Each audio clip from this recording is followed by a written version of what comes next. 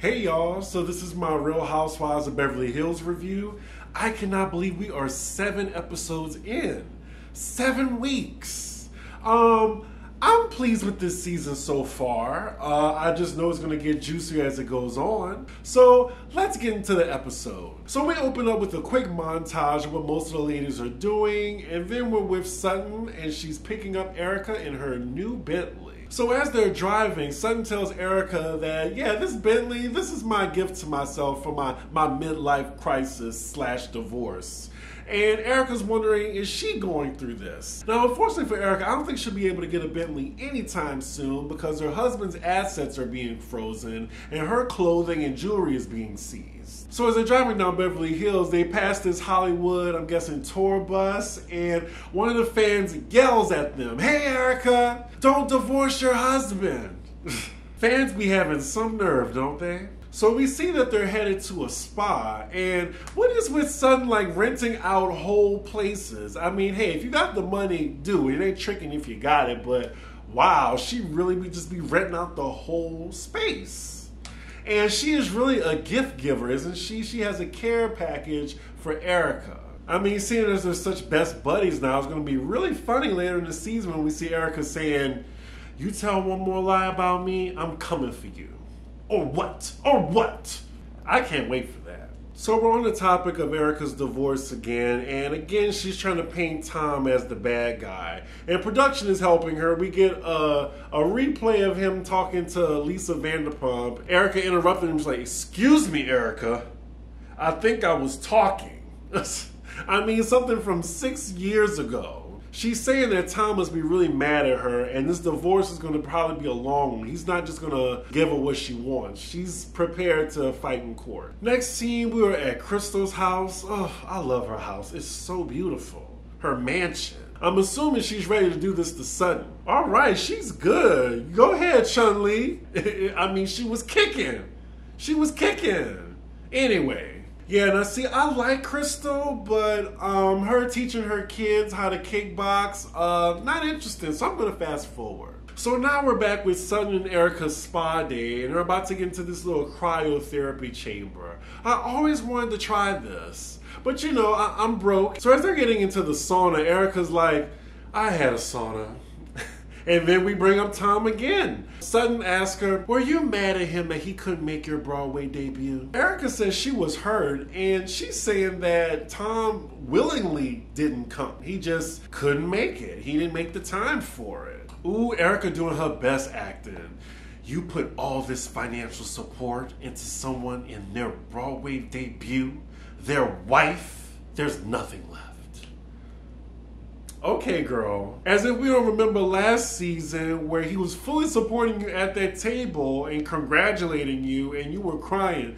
Thank you. I remember that because I was like, wow, Erica's crying? I don't know. Something like, y'all, I'm still not buying it. It's just so funny she talking about love. I mean, she's always treated him like a boss figure, you know, not like really a husband. So next scene we're with Garcelle, and we see that she's just finishing an episode of The Real. She goes in the kitchen where her housekeeper and her 2 sons are. Her housekeeper is making some pan-fried cauliflower. Just a random fact about me. I hate cauliflower.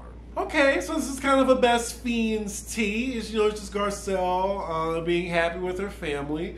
We see that one of her goldfish died, the one named Kyle, unfortunately. She's having a conversation with her sons about getting married again, and you have a touching scene. Her son is like, "Yeah, you don't really need to get married. You have me to love." And she's like, "Oh, my baby." And that's it for that scene. So yeah, fast forward. So next scene we're with Erica Jane again, and she's going over to Lisa Rinna's house. So as they're driving, Erica tells Lisa that she met up with Garcelle the other day.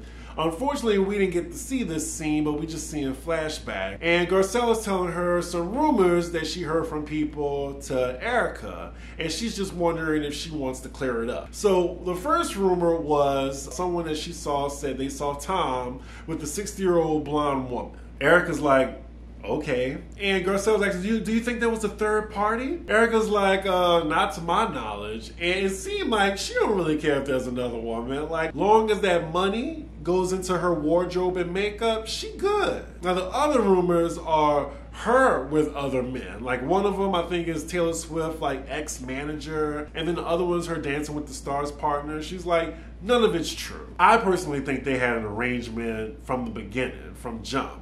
Like, she can mess around, fool around if she wants, as long as he, like, just keeps paying her and gives her a great life. But yeah, Erica has a good poker face on right now. I'm guessing her headspace and when she was filming this was, I'm gonna throw this all on him and everybody gonna believe me. So now Lisa Rinna talking about her mess, and her privileged ass 19-year-old daughter is going out with Scott Disick, who is pushing 40 and has 3 kids. I mean, I know she can't technically force her 19-year-old daughter who to date, but damn, really? You really gonna allow this to happen? You can at least financially cut her off or something. You know, like, first of all, the age gap. I mean, he is twice her age. Twice. When he was 19, she wasn't even born yet. Personally, I think it's disgusting, but that really does reflect on Lisa Rinna more as a parent. But I'm guessing she feels she can't do anything about it. I mean, I think she's just happy that no one else is talking about her daughter's eating disorder, and now they're talking about something else. And Erica says she can't really say anything on this situation because, I mean, of her age difference with Tom. I mean, she was 28,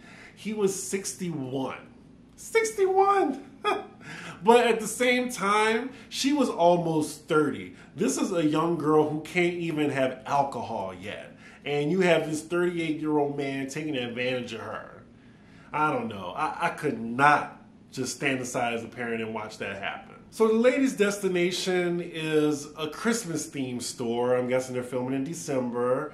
They're browsing and they get a FaceTime from Kyle inviting them to a hotel rooftop party. And they want to get together before the state of California goes into lockdown again.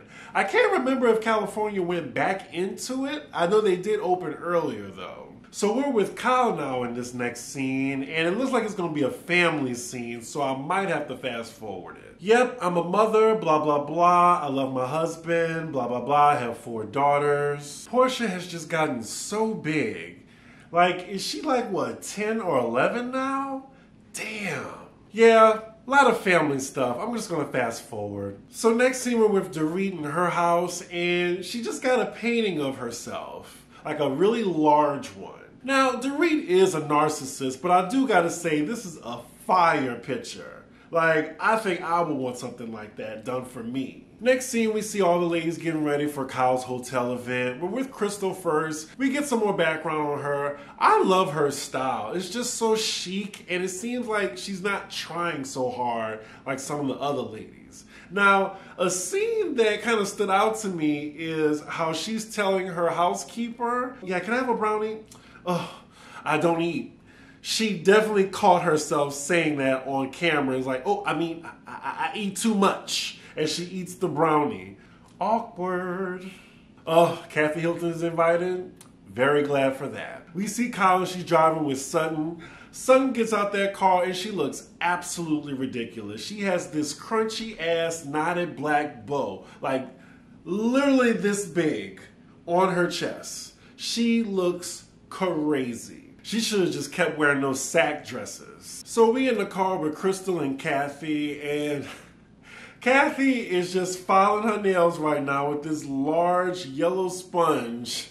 And she's listening to Crystal. And she, like, Crystal's talking. I don't even think Kathy's paying attention. She looks up and like, I've been thinking about getting long nails. And she keeps filing. The ladies arrive to the hotel and it's beautiful. It's so decadent. Beautiful rooftop. The food looks amazing. Oh, man. I mean, luxury. Oh, Dorit. Dorit, that outfit. Bitch. Oh, my God. Louis from the neck down. Oh, man. She did that. She did that. She's looking expensive. Garcelle's looking good. The makeup, flawless. Hair, flawless. I don't really like that burnt orange color, but she still looks great. Only in Beverly Hills is where you get to rate the outfits because these ladies come to play. Yeah, Dorit knows she looks sickening. Then we get the shoes too. She just knows it. She gets up, does a little spin, starts modeling the jacket. You go, bitch. I mean, just looking at Dorit and then the camera pans to Kyle and Sutton, they look like trash. So Lisa Rinna walks in and she's wearing this like parachute jumpsuit, all black. It looks a little pleathery. It's okay. Erica looks great. Not as good as Dorit, but a good second place. So Rinna brings up to all the ladies that her daughter's dating Scott Disick. And I mean, I'm glad Kyle said it. He's too damn old to be dating your daughter. All the women unanimously say in their confessionals that they would not allow it. Garcelle's like, hell no. And then they ask the question to Kathy Hilton, whose daughter is Paris. She's like, you know what? It could be worse. Ha.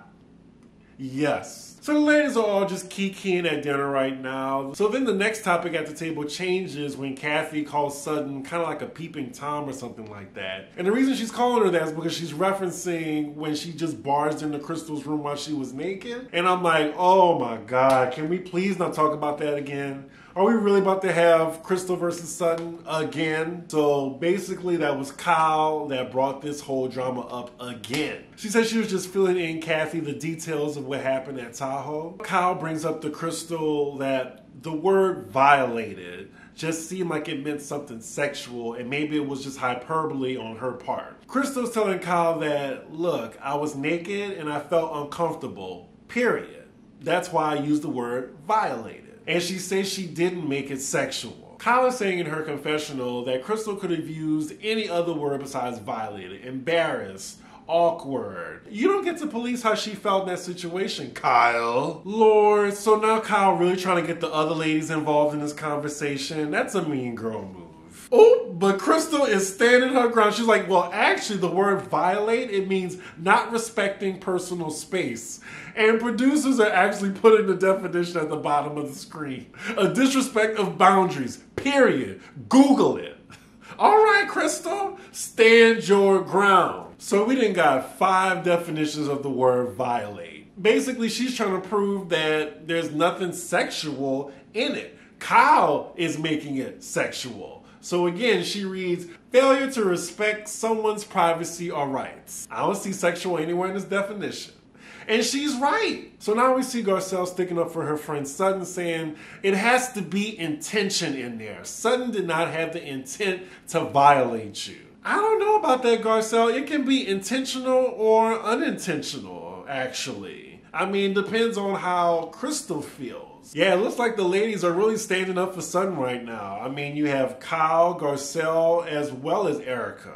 I agree, Dorit. I don't know why they keep talking about this. Why? I blame Kyle. It's really not that important at the end of the day. They said they weren't going to talk about it anymore, but Kyle was the one that brought it up. So we're doing another replay of this moment again, and we see that Sutton is walking in.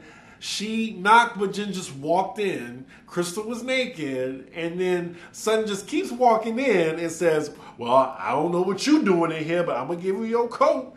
And it's just snickers to herself and shuts the door. Now, if I accidentally walk in on someone in the bathroom, I'm going to immediately close the door. Oh my God, I'm sorry. But I'm definitely not going to open up the bathroom, see someone in there oh, you good, give me some hand towels, and then shut the door. That's a violation. What do y'all think in the comments? Whose side are you on? Are you on Crystal's or Sutton? I honestly think that Crystal can feel how she wants to feel about it. She didn't say anything sexual. She just said that she felt violated. And Sutton is now pissed off. And she's like, and now I'm getting angry. And I'm like, Sheree, what you gonna do? What you gonna do? But no, I'm serious. What are you gonna do, Sutton? You're gonna just hit her with one of your designer sack dresses? I don't know. Crystal knows kickboxing, and she'll definitely whip your ass. Crystal is just talking to Sutton like she's overreacting now. She said, it's the reality. That's how I feel. Deal with it. Sutton's trying to defend her actions again, and Crystal cuts her off and says, you moved a long time ago. Stop using it as an excuse. Everybody at the table just oop. And Sutton's like, who are you? I bet she can't believe someone is talking to her like this. So now Sutton is trying to hold Crystal to the cross and say, you are going to tell these women that nothing happened for me to violate you because I have a reputation on the line. You're going to tell all these women. Who does Sutton think she is? Crystal just wants Sutton to fess up that she said like something snarky as she was leaving the room. Garcelle's again sticking up for her friend. Sutton would never. I didn't think Garcelle would fall for Sutton's white fragility, but all the women at the table are on Sutton's side. Crystal even tries to get Dorit on her side, and Dorit's like, well, the conversation, I don't remember it being like that. They are all gaslighting her right now. Like, what gives them the right to tell Crystal how she should feel in that moment, completely naked? Is it just me? So Kathy's trying to calm the moment down between the ladies, and she's saying, you know, we all were going through a lot. We were all stressed out. I was stressed out myself. Like, I wasn't even sure if I wanted to come. But, you know, I have my sister there. I know Erica. I know Lisa. I think she forgot Dorit's name. She's like my British friend right here. Dorit says, I'm not British. My husband's British. Well, girl, you talk like you think you from the UK. So I don't blame Kathy for the mix-up. She forgot Dorit's name. That's what really happened. So for the moment, I thought Kathy kind of lightened the mood, but then Sutton's like, well, you know, you just gotta stop saying that I violated you. And Crystal's like, well, I'm not changing the word. And I'm like, you go, girl. Don't let them all bully you. Garcelle, I am very shocked at you. So yeah, with that, it's a little awkward at the table, and Sutton is like, well. So after Crystal says that, it gets a little awkward at the table, and all Sutton can do is just, you know, adjust that little crappy ass bow on her chest. And that's where the episode ends. Decent episode, pretty filler. I gotta say I am tired. I'm at my wit's end of Crystal versus Sutton. I want some other group dynamics or some more Erica mess. One of the two. But let me know in the comments what you think. Are you Team Sutton or Team Crystal? And also, do you believe Erica and everything she's saying about her divorce? With that said, like, comment, and subscribe, and I will see y'all for the next episode. Oh, and by the way, thank y'all so much for all the support. I really appreciate this. Someone sent me an article from Screen Rant that came out, I think, maybe 2 weeks ago, and he listed me as top 10 of Housewives reviews. Talk about flattering. I am so flattered, so honored. Like, my little humble ass channel, I really appreciate it. Just the recognition, and it really motivates me to do better. So thank y'all so much for that. I just want to say that before I sound off. But yeah, y'all, I will see y'all later. Bye.